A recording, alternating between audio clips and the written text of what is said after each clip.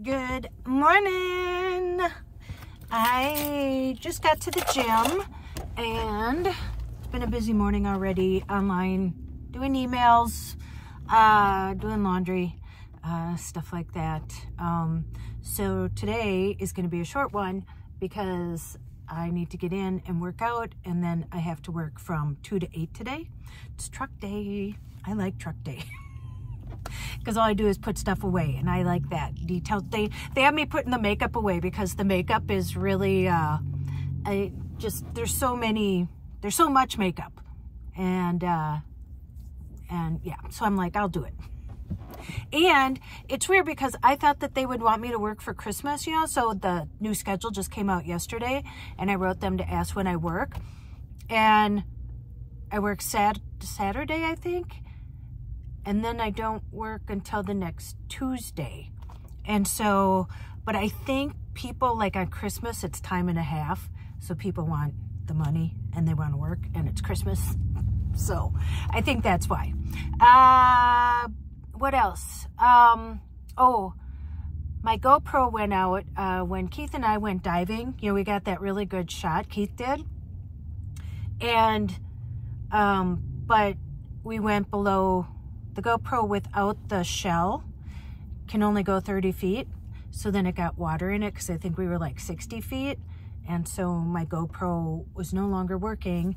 And I went on yesterday because, you know, hopefully we're going to get in the water again soon. And we're going on the catamaran. I think I told you Keith and Diane, who we met before, they've moved on. They have a catamaran, and even John is going this time, and that's going to be in February, so we can scuba there and stuff. I think we're going to go to the Bahamas or something.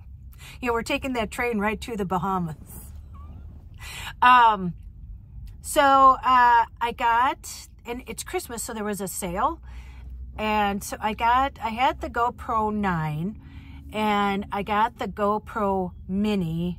It's the GoPro 11 Mini.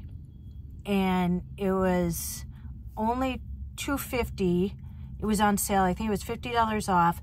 And then I got the shell so that I can go, this can actually go 196 feet deep, which I won't be going that deep. But, so it only cost me, well, only, you know, $300. But that's my Christmas gift to myself, is a new GoPro. And yeah, just trying to catch up on things. And interesting enough, so I sold the bike. You guys know when I do reviews, I don't get paid for them, but I get the product. So how I make money to do my travels more, and actually this is to pay for, because Charlene's getting fixed on Thursday. I'm bringing her on Thursday. And they are sure that they can fix her, and I know that they can. You know, I've been chasing that light that keeps coming on for over a year, and he even said, I know I can do it, and I know he can.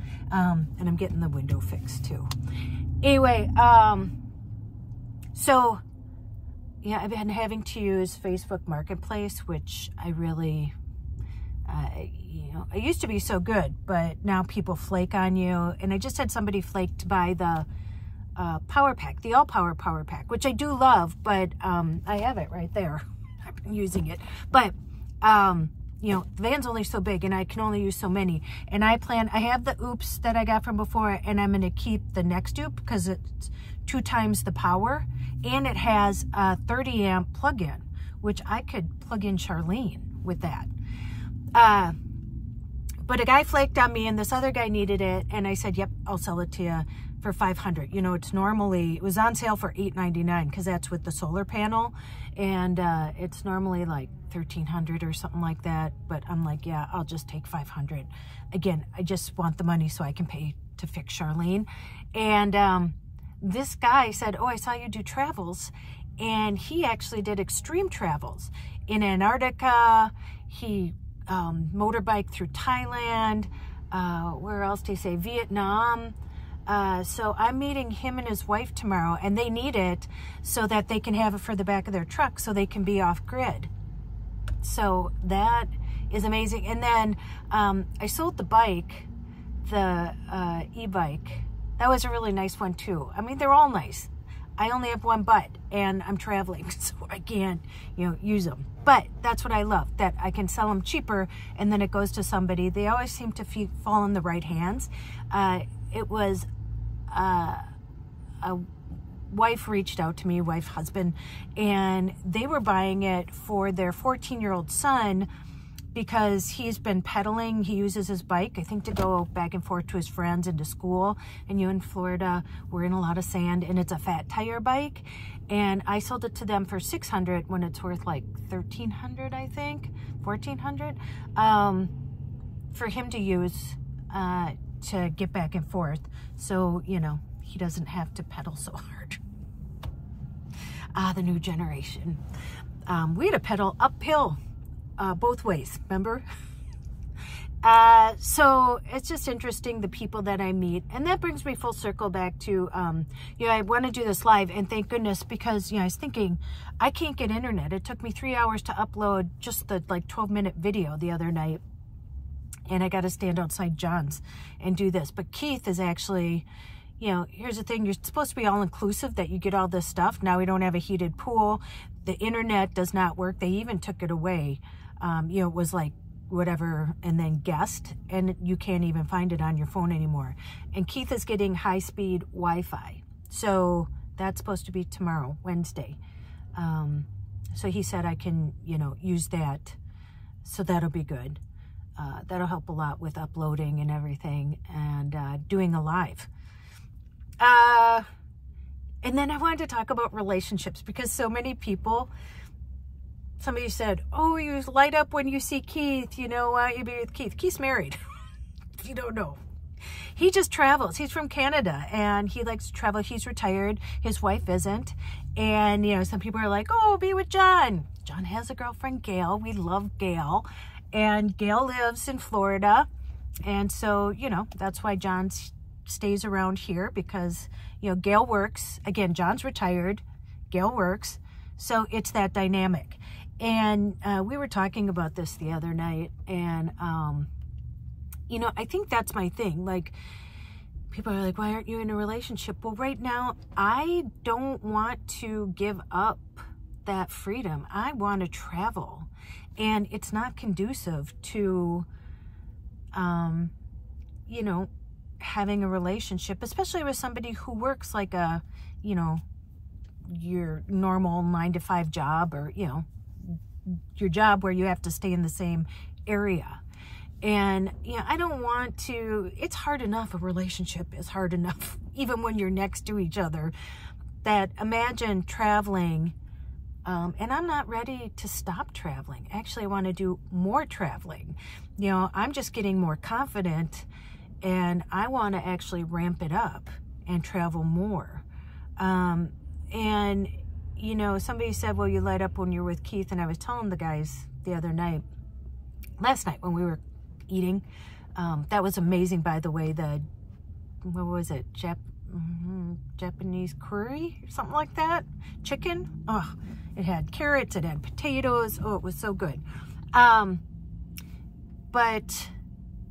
oh, what was I just, squirrel. I forgot what I was saying now.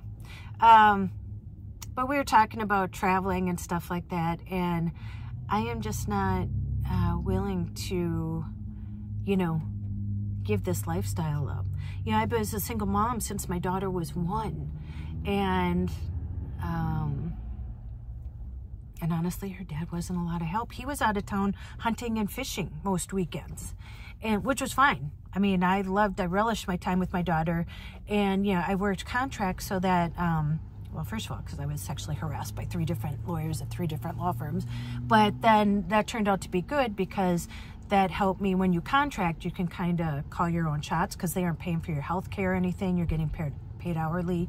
That, you know, I'd be like, oh, I have to leave at 4 because Jessie has a, you know, softball game tonight, or I have to get her here, or, you know, whatever. And then on the weekend, she would have tournaments and stuff like that. So I could work my time around all that, you know, taking her to her orthodontist appointments and everything like that. So everything that kind of started out maybe with a negative connotation turned out for the best for me. You know, I mean, it sucked going through that, but in the end, it pushed me to do that. And I think it pushed me to then say, oh, this is how I want to work, because I don't want to listen to anybody. I was thinking about that the other day. Yeah, I work at Walgreens, and I can't imagine going to a corporate job again. And, you know, thinking about just how they, I had micromanagers, which you're always being looked over your shoulder and stuff. If they understood, what I like about Walgreens is that I just go do my work on my own. I know what I have to do, and I just do it, you know. Nobody really bothers me, and that's it. And I wish that, oh, and then I was watching a TikTok, and who was it? This big billionaire guy said that he wants people to go back to the office because then they have to spend money to commute and to pay for, you know, nice clothes to be in the office and to pay for gas and stuff like that. And I never thought of it that way. That, you know, if everybody got to work from home, that they wouldn't have to put more, you know, consumerism, put more money into the economy. And I thought that's, yeah, of course. But as far as like relationships go and stuff like that, and I get, we were talking, Keith and John said, you know, they just want to see you happy, Tracey. And I get that. And I truly appreciate all of you. You guys are so nice, and you're so nice to Keith and John.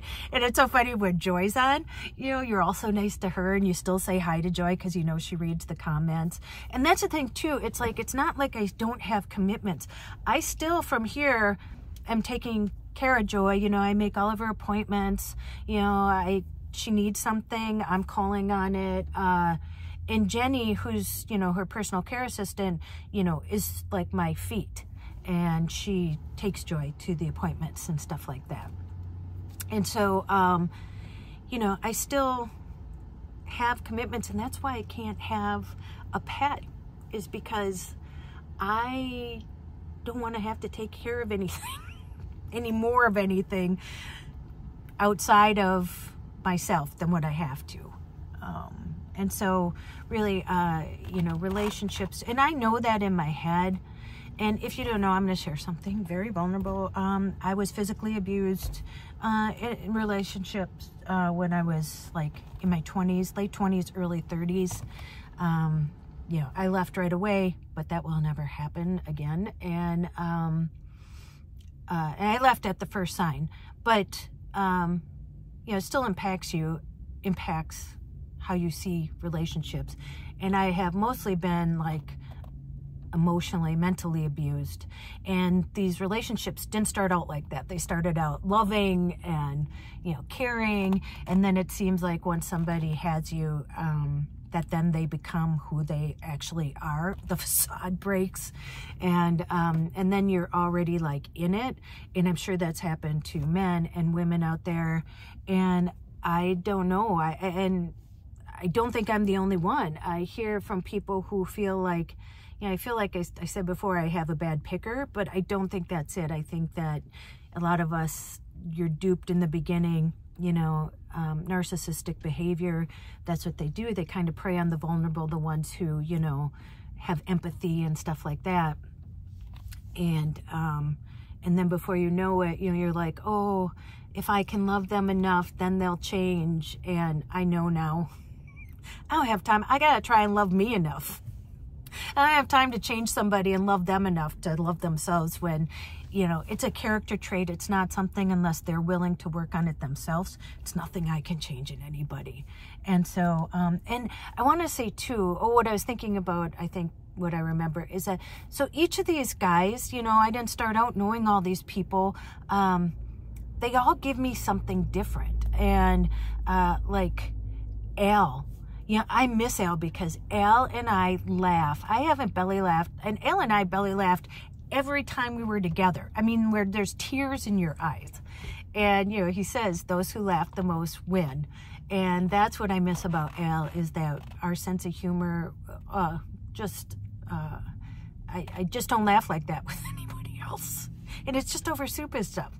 And, you know, Keith and John, they both have their own different things that they bring to the table. So it's like getting everything instead of in one person from different people. And why I can be myself is because I'm not worried about like that sexual tension, or, you know, worrying if they're taking like my niceness as flirting with them, you know, which I've held back before on other things, because that's how people take it. And then they get mad thinking, well, you were nice to me. It's like, well, I'm nice to everybody. If you're nice to me, I'm nice to you.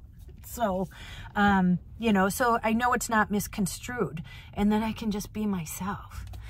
So I've already talked over 15 minutes on this. I got to get into the gym, but I will come back and say goodbye, before I go into work, to do truck. So, okay. See you soon. Okay, I'm done with my workout. I've been waiting for this airplane to go over. Can you hear it? And it just keeps going and going and going. So I'm like, yeah, I'll just turn on. Anyway, I'm at Walgreens now. I'm gonna head in a little early. Yeah, and I got my Fitbit. I haven't worn my Fitbit in so long, or my bracelets. And I want to get back to doing that and counting my steps. It's amazing how good you feel when you go to the gym and work out and eat better and, you know, get sleep. Although I can't help myself. I've been waking up and then going on TikTok and somehow spending like 2 hours on TikTok and in the middle of the night. So I wonder why I'm tired. I started taking B12. It's a dropper, and you put it under your tongue and you leave it there for like 30 seconds and then you swallow it. But yeah, so I don't know, I'm just feeling better. I'm feeling healthy. So yeah, so that's a good thing. Okay, I'm gonna go in. Sorry that this is just like sitting and chatting, but Vlogmas, vlogging every day. Again, just a normal life, but I live in a van. And I think sometimes, I know I used to follow this person and, you know, they would say the same thing. I'm boring. Like, you know, they vlogged every day. And, but it was just like checking in, and it was like having a friend at the end of the evening that, you know, you just talked with. And I talked to Keith and John about, you know, like people used to say when Joy and I would sit down and just have coffee and talk, you know, that they just felt like they were sitting at the table with us talking. And I said, we should all have like coffee talk, because we talk about, I think, interesting things, relationships, stuff like that. And it's nice for me, a woman, to get a man's perspective. And I think sometimes it's good for them to get a woman's perspective. Because I don't think we all communicate enough. I think a lot of times, like I said, we feel like if we're together, it has to be in some like relationship, like a romantic kind of thing. And I just think we're all cutting each other off of a lot of happiness by having friends of the opposite sex. So just my take on it, from what I've learned, like I said, from meeting and traveling and just, you know, having good friends of the opposite sex with no sex. Okay, I'll leave you with that. You know what to do. Go out and make an adventure, no matter how big or how small. You don't have to sell everything and move into a van. I did that. Go call someone you love, and as Joy says, tell them that you love them, and don't you dare forget your magic. And always look for the good. Okay, I'll see you tomorrow with more boring stuff. Okay, I'll see you then.